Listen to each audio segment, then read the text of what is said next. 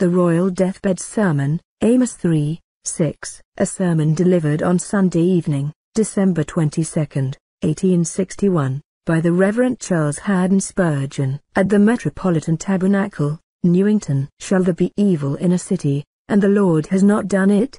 Amos 3:6. We have nothing to do, this morning, with the question of moral evil, and indeed, with the awful mystery of the origin of moral evil. We have nothing to do at any time. There may have been some few speculators upon this matter, who like Shadrach, Meshach, and Abednego, could walk in the midst of the fire unharmed, but most men who have ventured near the mouth of this fiery question, have been like Nebuchadnezzar's guards. They have fallen down, destroyed by the blasting influence of its heat. The problem we have to solve is not how was evil born, but how shall evil die, not how it came into the world, but the mischief it has worked since its coming, and how it is to be driven out. Those persons who fritter away their time in useless and curious inquiries about the origin of moral evil, and so forth, are generally persons who are too idle to attempt the practical casting out of the fiend, and therefore, would kill their time, and quiet their consciences by profound controversies and vain jangling about subjects with which we have nothing to do. The evil in the text is that of calamity, and we might so read the verse, shall there be a calamity in the city, and the Lord has not done it?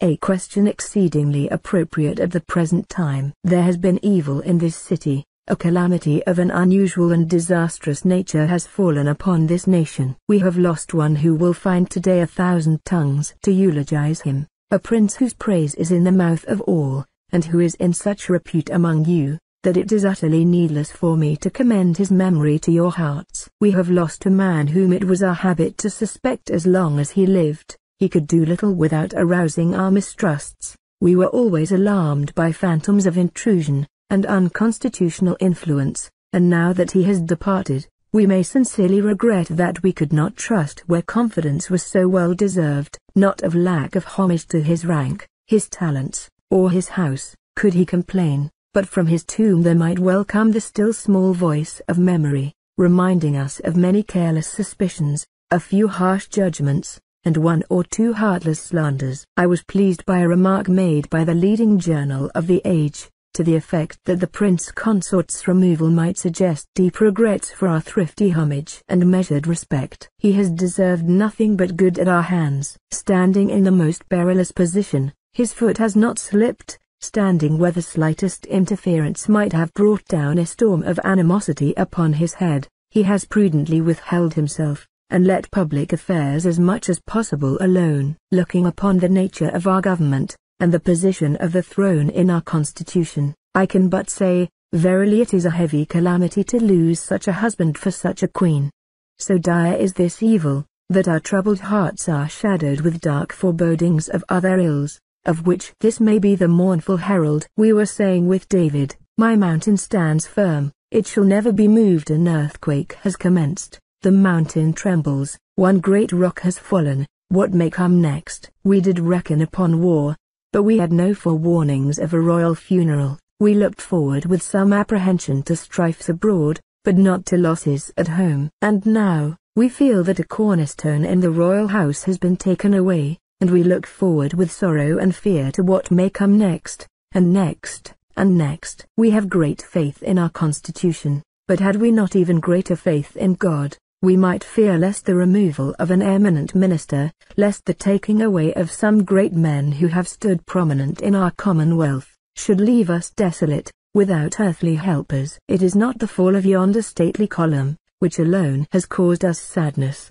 It is the prophetic finger pointing to other parts of the goodly pile, which has made us full of forebodings, of the time when, many a noble pillar must lie in the dust. Nor is this all, or the deepest sorrow. We feel this to be an evil upon the city, because of the taking away of a parent from his children, and such children, too, princes whom no man may venture to instruct as could a father, princes into whose ears wise counsels will scarcely enter, save through a father's voice, princes and princesses who needed to have his prudent counsel to steer them through the various trials of their minority, and to cheer them when they should come into the battles of life. He is taken away, who in concert with the Queen, has so well trained them, and what his loss may be to their future characters, only time shall reveal. More than this, and here we touch the most tender string and come nearest to the heart of the evil, Her Majesty has lost her beloved husband, her only equal friend, her only confidant, her only counselor in her private cares. Except for her children, she has lost all at a blow, and she is this day more widowed than the poorest widow in the land. The bereaved wife of the peasant is too often afflicted by the grasp of chill penury, but she has some equals and friends who prevent the colder hand of regal isolation from freezing the very soul. In our tenderly beloved sovereign we see majesty and misery, and what if I say we behold the Empress of sorrow? Just as the mountain peaks, the first to catch the sunbeams of summer, are the most terribly exposed to the pitiless blasts of winter, so the elevation of sovereignty with all its advantages in prosperity, involves the maximum of sorrow in the hour of tribulation. What rational man among us would be willing to assume imperial cares in ordinary times, but what must they be now, when household bereavement wrings the heart, and there is no more an affectionate husband to bear his portion of the burden? Brothers and sisters, we can only sympathize, but we cannot console. Ordinary cases are often within reach of compassion, but the proper reverence due to the highest authority in the land renders it impossible for the dearest friend to use that familiarity which is the very life of comfort. This is a calamity indeed. O Lord, the comforter of all those whose hearts are bowed down, sustain and console our weeping monarch. Would that Robert Hall, or Chalmers, could arise from the grave, to depict this sorrow. As for me, my lips are so unaccustomed to courtly phrases, and I understand so little of those depths of sorrow, that I am not tutored and prepared to speak on such a subject as this. I do but stammer and blunder, where there is room for golden utterance and eloquent discourse. God of heaven, you know that there beats nowhere a heart that feels more tenderly than ours, or an eye that can weep more sincerely for the sorrow of that royal lady, who is thus left alone. Alas, for the prince who has fallen upon the high places. From the council chamber he is removed, from the abode of all the graces he is taken away, from the home of loveliness, from the throne of honor, he is gone, and it is an evil, such an evil as has never befallen this nation in the lifetime of any one of us, such an evil, that there is but one death, and may that be far removed, which could cause greater sorrow in the land. But now, our text lifts up its voice, and demands to be heard, since it is a question from the lips of the eternal God. Shall there be evil in a city, and the Lord has not done it? There are two things upon which we will speak this morning. First, God has done it. Secondly, God has done it with a design. Let us endeavor to find, if we can, what that design is. First then, there is an evil in the city, but God has done it. There was considerable curiosity to inquire into the second cause of this evil. From where did the fever come? We could not suppose it to be bred, as the fever frequently is, in our courts and alleys, in the plague nest where filth provided it with all its food, until it was hatched to pestilence. What were its earliest symptoms, what its growth, and how was it that it baffled the physician's skill? We may lay aside these inquiries, to look apart and away from the second cause, to the first great cause who has done all. The Lord has done it. He gave the breath, and he has taken it away. He molded the manly form, and he has laid it prostrate in the dust. He has sent the man, and he has said, return to the dust from where you were taken. I call to remembrance the notions which have spread throughout this world, and which are still living in our age, the notions which seek to banish God, and make him a stranger in the midst of his own works. God must have done this thing, or else we are driven to some other alternative. How came this calamity about? Shall we suppose it to be by chance? There are still some found foolish enough to believe that events happen without divine predestination, and that different calamities transpire without the overruling hand, or the direct agency of God. Alas, for you and for me, if chance had done it. Ah, what were we, brothers and sisters, if we were left to chance? We would be like poor mariners, put out to sea in an unsafe vessel, without a chart and without a helm. We would know nothing of the port to which we might ultimately come. We would only feel that we were now the sport of the winds, the captives of the tempest, and might soon be the victims of the all-devouring deep. Alas, poor orphans were we all, if we were left to chance, no further's care to watch over us, but left to the fickleness and fallibility of mortal things. What were all that we see about us, but a great sandstorm in the midst of a desert, blinding our eyes, preventing us from ever hoping to see the end through the darkness of the beginning? We would be travelers in a pathless waste, where there were no roads to direct us, travelers who might be overturned and overwhelmed at any moment, and our bleached bones left the victims of the tempest, unknown, or forgotten of all. Thank God it is not so with us. Chance exists only in the heart of fools. We believe that everything which happens to us is ordered by the wise and tender will of Him who is our Father and our friend. We see order in the midst of confusion. We see purposes accomplished where others discern fruitless wastes. We believe that He has His way in the whirlwind and in the storm, and the clouds are the dust of His feet. Some, on the other hand, run to another extreme, still forgetting their God. They deny the thought of chance, but they bend to the idea of fate. Some predestinarians without a God are as far astray in their ideas as those who believe in chance without a God. For what is the fate of some men? It reminds me of one of those huge machines employed in the lead mines, where two wheels are always revolving, and breaking the stones quarried from the pit. The stones at first lie at a distance, but they are continually moving nearer and nearer to the all-devouring mouth of the great wheels, and at last they are crushed and ground. Such is fate in the minds of some men. Or to use another figure, it is like the great car of Juggernaut, dragged along by irresistible power. On it comes, crushing, mangling, and flattening beneath its wheels, the bleeding bodies lying in the way. From this horrid car of fate, none can get away, none even attempt to escape. They are bound hand and foot, and laid down in its pathway, and when the time comes, the wheels will grind the poor wretches to powder. Well, I thank God, that while I believe in predestination, I know the difference between that and fate. Fate is predestination blind, demented, brainless, wandering about, achieving wondrous things without a purpose, overturning mountains, plucking up cedars by the roots, scattering firebrands, hurling deaths about, but all without an end. Such is fate. It is, because it must be. Events occur, because they shall be. But predestination is a glorious thing. With many eyes it looks to the interests of God and His creatures, too, and although it says the thing must be, yet it must be because it is wise, and right, and just, and kind, that it should be.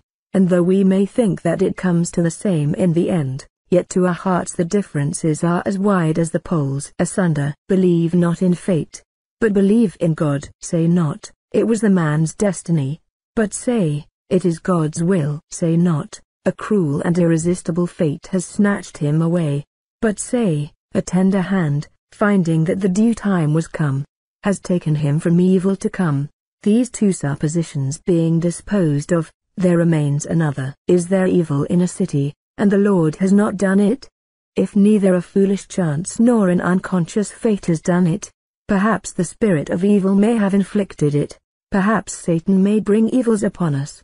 Perhaps he may drag down men to their graves. Perhaps he may cut the thread of life. Perhaps he is the evil genius of the world, and the keeper of the gates of death. Brothers and sisters, we must get rid of the thought at once from our minds. Begone far hence, foul king of errors. You are the prince of the air, but you are not king of kings, nor are you now the king of death. The keys swing not at your belt, not from your black lips can come the summons, prepare to meet your doom. Not with your foul fingers are we plucked from our houses and from our thrones. Not through your cruelty are we given up to an ill and black day. Your despotic and tyrannical mind has no power to lord it over us. No, Jesus, you have vanquished Satan. You have delivered us from the very fear of death, because you have destroyed him that had the power of death, that is the devil. 1,000 angels could not drag us to the grave, and you, black spirit, you shall not be able to confine us there, when once the trumpet of the archangel shall awaken us from our sleep. No, Satan has not done it. Look not on your troubles and trials, my brothers and sisters in Christ, as coming from hell. Satan may sometimes be the instrument of your pains, but still they come from God. In the cup of our sorrows, there is not a dreg which the Father did not put there. Bitter as the compound may be, the eternal hand of wisdom mixed the whole. The rod may fall, but Satan does not wield it. Like as a father chastens his children, so the Lord does chasten those who fear him. But once more, one more thought arises in our mind. Perhaps the greatest temptation of modern times is to impute everything which happens to the laws of nature. Now, this may satisfy philosophy, but theology goes a little further, and while it admits all the laws of matter, yet, it asserts that a law is in itself utterly powerless, apart from a power to carry it out. It may be a law, that such, and such things shall be done, but, they never will be done, unless there is some power to make the law effective. The notion of some in modern times seems to be that this world is like a great clock wound up many years ago. In fact, there are some who believe in perpetual motion, and appear to teach that it wound itself up, in order to get rid of God, and send him as far away as possible. They go back to primeval times, and conceive that then all the wheels were set in motion, and a sufficient quantity of momentum put into the whole affair, so that it is now going on of itself. As to divine interpositions, these they will not believe. Miracles, of course, are absurd, and everything is left to the ordinary laws of nature, there being sufficient vitality, according to some, in the world itself to carry on its own acts, according to certain laws and rules. Blessed be God, we know that this is not true. We believe it is our duty to use every sanitary means to remove the seeds of disease. We believe that they are who would proclaim a fast over a plague, when it were better to sweep the streets. We think that they are wrong who only go to the prayer meeting when they had better go and pull down a row of dilapidated cottages and build better ones. We think that they are impractical and do not understand the scriptures well, who would be on their knees when they ought to be on their feet and doing earnest work for man. But at the same time, we still have it that the Lord has done everything, and that these calamities come not except God puts forth his hand, that it is his will to remove men by death, and only by his will could they die. Why, that idea of leaving us all to machinery is an unhappy one to a man who can say, my Father in heaven. It is as if a child should be left without nurse or parent, but then there is a cradle which works by machinery, and rocks the child so many hours a day. When it is time for the child to wake, he is awakened by machinery. There is an engine ready to feed him. There is a contrivance prepared to take off his garments at night and an invention to put them on in the morning. He grows up, and whatever is to be done, has to be done by a machine. No love, no father, no tender nurse, no kind and affectionate mother. He is the child of machines and wheels, and so, from year to year, he is passed on from one to another. When he comes up into life, he is still fed by a machine. He sleeps, he goes on his journeys. In everything that he does, he sees no living face. He feels no soft hands. He hears no loving tender voices. It is one clever piece of soulless, lifeless mechanism that accomplishes all. Now, I bless God that is not the case with us. I cannot see my Father's hands. I thank him I am fed, but I know he feeds me. I know the laws of nature contribute to preserve life, but I see the effects of his presence in my life, and I should feel like a sad and miserable orphan, with nothing that could find my heart's craving after a something to love, if I believed this world to be deserted of its God, and to have been going on with no Father near it to keep it in order, and to make it produce the results which he designed. Blessed be God, we have no doubt about our answer to the question. Even if there is evil in a city, the Lord has done it. Let us pause a moment here and think. If, then, the Lord has done it, with what awe is every calamity invested? Standing by the royal deathbed, I thought I was in the presence of a prince, but lo, I see a man. It is your work, O Most High. You have sealed those eyes in darkness. You have bid that heart cease its beatings. You, even you, have stretched the manly form in death. How near we are to God. Tread softly, as you go by that little room, where your infant's dead body lies yet unburied, for God is there, plucking the flower, bud, and appropriating it to himself. You have had some trial yesterday. Take off your shoes from your feet, for God is in that burning bush. Men see nothing but the calamity, the eyes of faith see God. We sometimes count it a matter of interest, if we hear, that such, and such a departed worthy, slept in such, and such a room, or wrote in such, and such a place. What shall we say, when we remember that God is there, that God is here, that while we wear these garments of sorrow, when we bowed our heads just now, and shed tears of sympathy, God was here himself,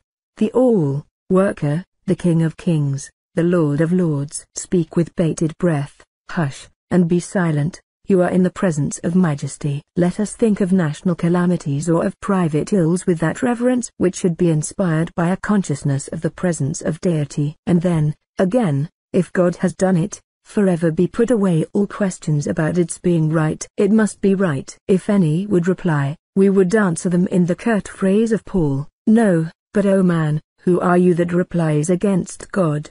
But, to take him away, and to remove him just in the hour of the nation's perils, can this be right? Brothers and sisters, it must be. He has died at the best hour. The affliction has come at the most fitting season. It would have been wrong that it should have been otherwise. It would neither have been wise nor kind that he should have been spared. And this I gather from the fact that God has taken him away, and therefore, it must be most wise, best, most kind. Only say the same over all your losses. Though your dearest friend is removed, is hushed, is dumb with silence, and answers not, because you did it, even you, O God, therefore we say, your will be done. And this, too, shall be our best comfort. God has done it. What shall we weep for what God has done? Shall we sorrow when the Master has taken away what was his own? The Lord gave, and the Lord has taken away. Blessed be the name of the Lord. The gardener had a choice flower in his beds. One morning he missed it. He had tended it so carefully, that he looked upon it with the affection of a father to a child. And he hastily ran through the garden and sought out one of the servants, for he thought surely an enemy had plucked it. And he said to him, who plucked that rose? And the servant said, I saw the master walking through the garden early this morning, when the sun was rising, and I saw him bear it away in his hand. Then he that tended the rose said, It is well, let him be blessed, it was his own, for him I held it, for him I nursed it, and if he has taken it, it is well. So be it with your hearts. Feel that it is for the best that you have lost your friend, or that your best relation is departed. God has done it. Be filled with comfort, for what God has done can never be a proper argument for tears. Do you weep, you heavens, because God has veiled the stars? Do you weep, O earth, because God has hidden the sun? What God has done is always ground for sonnet and for hallelujah. And even here, over the dead as yet unburied, our faith begins to sing its song. It is well, 'tis for the best, and let the Lord's name be praised now as always. 2. I now only want your attention for a few minutes while I pass on to the second head. If God has done it, he has done it with some design. It is not always proper for us to ask reasons for divine acts, for if he gives no account of his matters, we ought not to ask any account. That frivolous affectation of piety which leads even professedly Christians to call every affliction a judgment, and to consider that every person, who is suddenly taken away, dies as a judgment either upon him or others, I detest from my very soul. The infidel press usually lays hold upon this as being our weakest point. It is not our weakest point. We have nothing to do with it. Those who talk thus know nothing of their Bibles. They upon whom the Tower of Siloam fell, do you think that they were worse sinners than others? I am utterly sick of the sanctimony of a portion of the religious world, when they raised a kind of miniature howl at me, when I said, and still repeat it, that an accident on a railway on Sunday is not a judgment, but happens in the common course of Providence, and that we are not to look for an immediate reason close at hand for any of these events. God's judgments are a vast deep, they are not that little shadow pool, to the bottom of which every fool's plummet may reach. God has some greater mystery in what he does than these, which every babe might discover. But we draw a line between private calamities and national calamities. Nations have no future, hence the judge of nations must chastise them here. For individuals, the punishment of sin is not in this world, but in the world to come. But nations will not rise as nations, they will rise as individuals. Hence, when a death becomes a national calamity, it is fitting and proper to question, if we do not pry too deeply, as to why God has done it. Personally, the judgment is in the next world, and to each man the end of his career is to come there. but with nations I think there are judgments here, and that we would be wrong if we passed by the dealings of God, without hearing the rod and him that has appointed it. Now, why has God been pleased to take away the consort of our queen? I think, in the first place, we may see a motive for it in his thus giving a most solemn warning to all the kings and princes of the earth. Thus says Jehovah, King of kings, and Lord of lords, emperors and princes, you, too, shall die like men. Let not your crown seem to you eternal, there is but one king, immortal, invisible. Think not, when you stretch your scepters over nations, that yours is an almighty arm. Your arm shall drop the rod, your head shall lose its crown, your purple shall give place to the shroud, and your palace shall be the narrow limits of the tomb. The dead from their graves are crying, Princes, this clay must be your bed in spite of all your towers. The tall, the mighty, and majestic head must lie as low as ours. You will say, but why not remove common and ordinary person? Because it would not have that effect. You, God, have spoken from the castle where the flag, half elevated, hung out the sign of sorrow, and you have said to princes who must hear, and to czars who must listen, I'm God, and beside me there is none else. As for you, you kings, your breath is in your nostrils, men of high degree are vanity, wherein are you to be accounted of? We, the multitude, can hear sermons every day when we see our fellows and our equals removed from us by death, but these high and lofty ones sit up in their state like the gods in high Olympus, and if there were not death in their ranks, they might write themselves down as demigods, and demand worship at our hands. Stained is your pride, O empire. Your escutcheon is marred and blotted, for death, the herald, has challenged the royalty of emperors and kings, and dashed down, once and for all, his gauntlet in defiance of the princes of the earth. You shall sleep like your serfs and slaves, you shall die like your subjects. Xerxes has passed away, as well as the millions he led to slaughter, and so, you mighty ones, must you find that death advances with equal foot to the palace of the king, as to the cottage of the poor. More than this, who can tell how many a heart that had been careless in our court, and thoughtless among our lords, may be made to consider, if anything can do it, this must. They who have been dazzled with the brightness of splendor, and have lost their thought amidst the noise of pomp, will hear, for once, a sermon by a preacher whom they dare not despise, for God will say to them, courtiers, noblemen, peers, I have taken away your head from you, prepare to meet your God. And, it may be, that today, there are knees bowed in prayer which never bowed before, and eyes may weep for sin, as well as for death today, and hearts may be breaking with the consciousness of guilt, as well as with a sense of loss. It is hard for the rich man to enter into the kingdom of heaven, thus Providence attempts to make it easy. It is not easy to get the ear of those who are thus immersed in the ordinary gaieties and cares of court life, but this detains them. Death holds the wedding guests, while with his lean and skinny hand uplifted, he tells out the tale, and makes them hear, and checks and keeps them till the story is done. It may be that God intends to bring out for this our age, some who shall stand towards the Church of God today, as Lady Huntingdon and Anne Erskine did to the Church 100 years ago. It may be he is tutoring some women today who, like Anne of Bohemia, the friend of the Reformers, may become promoters of the gospel of Christ, and those who otherwise might have been strangers,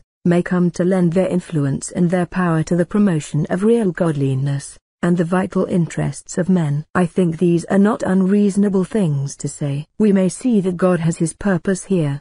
Besides, I think today God has spoken to us as a people. He has shown to us our entire dependence upon him. He can take away every prince and every noble, every cabinet minister, and every privy councillor. He can leave this nation like a ship dismasted. He can, if he so wills, take the hand from the helm, and let her be drifted out to sea, and there she may be encompassed with the clouds of war and the lightning of judgment, and all our state may suffer wreck like Nineveh and Babylon of old. Britain, God has blessed you, but remember, it is your God. England, God has honored you, but forget not the God who keeps you. O nation, too apt to become proud of your own strength, now that you are today wrapped about with sackcloth, and the ashes are on your head, bow and say, God is God alone. The shields of their mighty belong unto him, and unto him, and unto him alone, be glory and honor, forever and ever.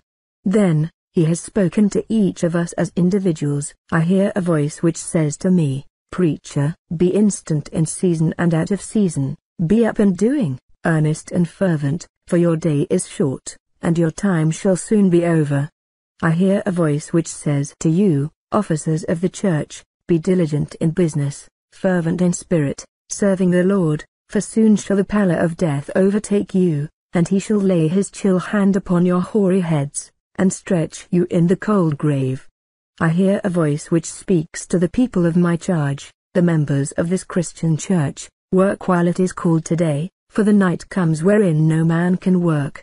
And I hear a solemn note, ringing as a funeral bell to you who are unconverted, and I translate its message thus, prepare to meet your God, you careless ones, who are at ease, make ready, for he comes, you thoughtless ones, who give yourselves no trouble about eternity, make ready, for he comes. Drunkard, you who are a lover of pleasure more than a lover of God, make ready, for he comes. Swearer, blasphemer, if there is such a one here, make ready, for he comes whom you have blasphemed, and each one of you, if you are out of Christ, if your sins still lie upon you, if you have never sought and found absolution from the lips of God your Father, seek it, for he comes.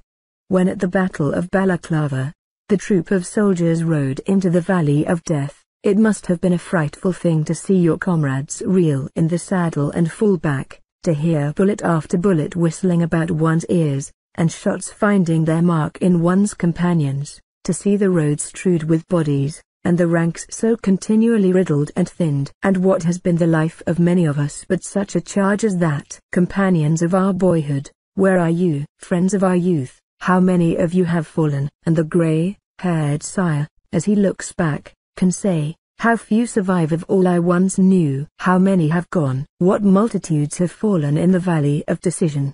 And we stand miracles of long suffering, we stand monuments of mercy. Must not our turn soon come? Must not our turn soon come? I say, have we a lease of our lives? Can we postpone the dread moment? Can we hope to live long when the whole of the longest life is short? Let us prepare, for tomorrow may see our coffin measured, tomorrow may behold us ready for our grave clothes. No, tonight the setting sun may set upon our dead bodies. I do beseech you, remember that you are mortal. Remember by this solemn drapery of woe, and by the garment of your sorrow, that soon you must be wept over, soon mourners shall go about the streets for you, and you shall go to your long homes. I'm addressing some of you this morning that awake my most tender anxieties. You have been to hear this voice before, some of you, and you have trembled, but your strong passions are too much for you. You have said, go your way, when I have a more convenient season, I will send for you. And that convenient season has not come yet. You would be saved, but you must be damned. You have longings after life at times, but the cravings of that old lust, that old habit of drunkenness, that old vice, those old corruptions, come, and you go back like dogs to your vomit, and like sows that were washed, to your wallowing in the mire. I speak to some this morning, who have trembled in this house, when they heard the word preached, and they have gone home, and they have felt solemnly impressed for a little while, but they have put the angel of mercy from them, they have despised their own salvation. Well, you shall do it but a few times more, you shall despise your own souls but a few more days, and then you shall know, on your deathbeds, that we have not lied to you, but have spoken to you God's truth. May God convince you of that, before you discover it too late, when the judgment shall sit, and your body, together reunited, shall stand before the judgment seat. Feeble as my words may be, they will be a sad part of the account that you were warned to think on your latter end, and to turn to God. Oh, by death and all its terrors, if unaccompanied by faith, by resurrection, and the horrors it shall increase, if you shall perish unforgiven, by the judgment and its tremendous pomp, by the sentence and its eternal certainty, by the punishment and its everlasting agony, by time and eternity, by death and the grave, by heaven and by hell, by God and by the wounds of the Saviour. Awake, you sleeping ones, awake, before you sleep the sleep of death. The way of salvation is again proclaimed. Whoever believes in the Lord Jesus Christ has everlasting life. Believe in the Lord Jesus Christ, and you shall be saved.